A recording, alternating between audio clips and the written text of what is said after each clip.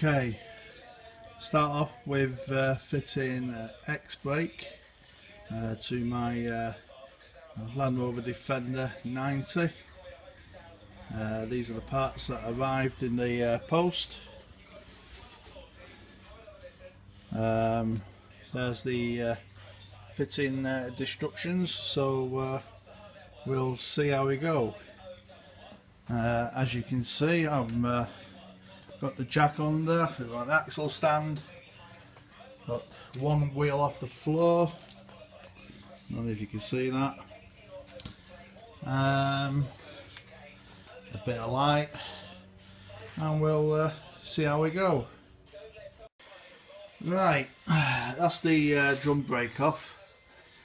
It was a bit of a bugger to get off, mainly because the expansion bolt here, that expands the shoes, was seized at the back.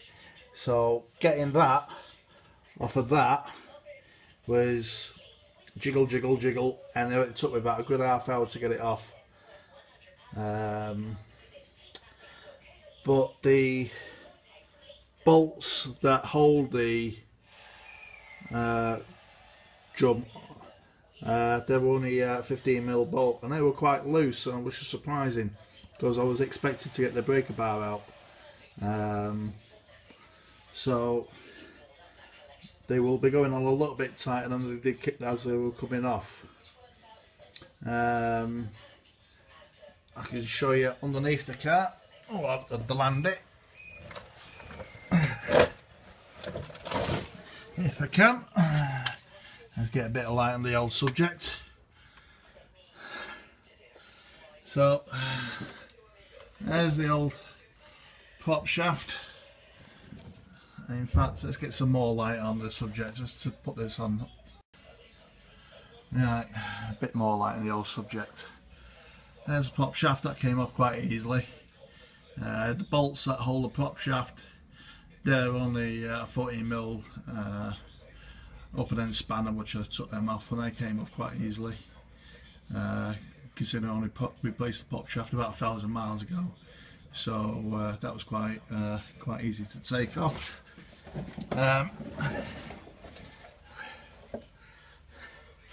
Get some old light on the subject going up here. Everything else is there is quite okay. I was expecting a little bit of leakage from the centre bolt, but it's quite dry actually, so I don't have to replace that. The only issue I've got now is trying to get the cable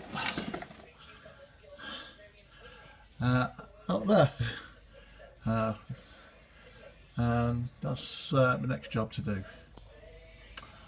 So see how we go.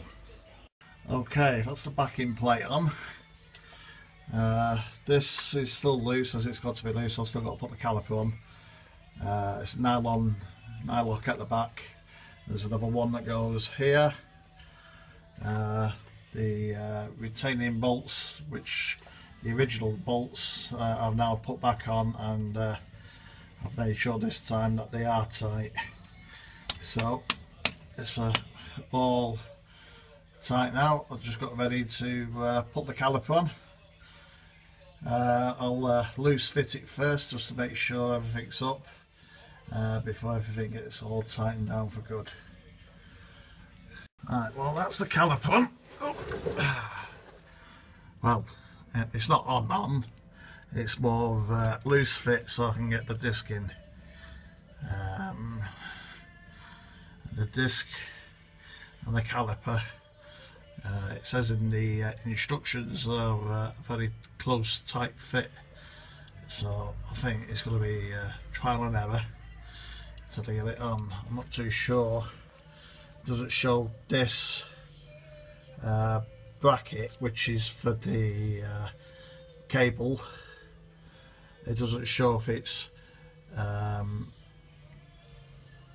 either which side of the caliper, so I'll put it on the front side of the caliper, because that's what it looks like with the leading arm here, and the bit that the handbrake cable slots into.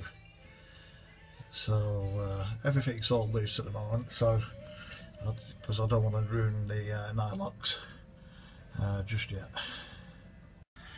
Right, that's the caliper and disc, all in, all loose fitted.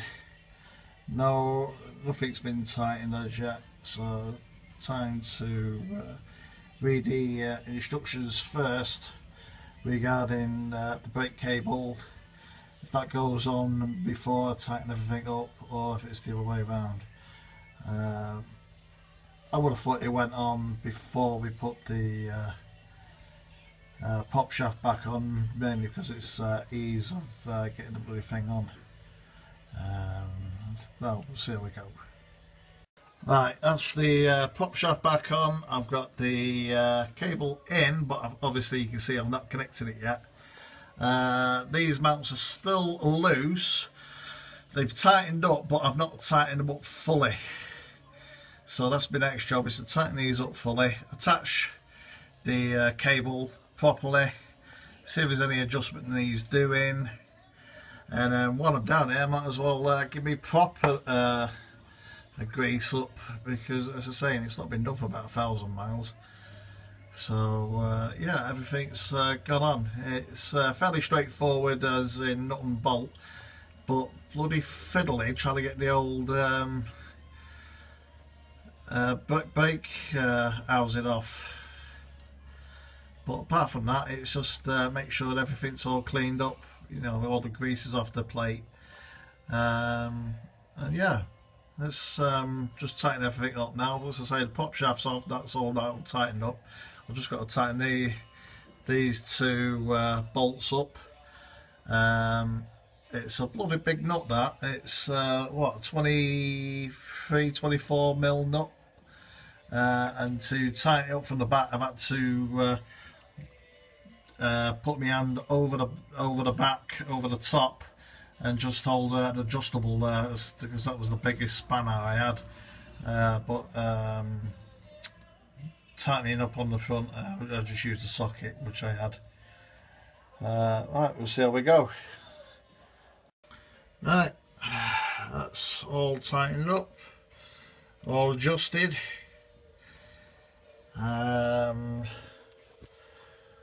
Everything's all hunky-dory. What we're doing now is just take it for a test drive. Just make sure the adjustment is okay. But here in my garage, everything seems fine. Yeah, like I was saying, the nylock nuts for the top bolts at the back, I had to lift me hand over the top just to get to the back one, but that was the only bit where I just got crap on my arm. So yeah, all that's the same, just straight bolt on, bolt off. The only fiddly bit was getting the old brake shoe off the housing and everything else that went with it. But yeah, apart from that, we're really pleased with the job. And it took me a couple of hours because of the brake shoe, but yeah, I would have thought it would have gone a lot easier without that slight problem. But yeah, very pleased. That easy job.